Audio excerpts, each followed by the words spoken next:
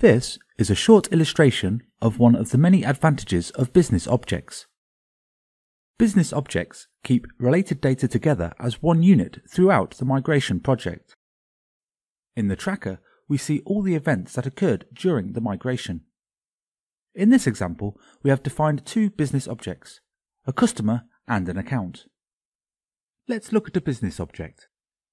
I can find a customer business object by searching on a customer number. And, once found, I get a complete view of this specific customer. I can see all the events that occurred in the migration. I can see that two accounts depend on this customer, and I can see the data of the migration steps. The data that was extracted from the source system. The data from the intermediate export step, and the data that was produced by the migration for this customer. With this tiny sample, we hope you get an idea of how MIG-FX keeps all data related to a business object together as one unit from start to finish.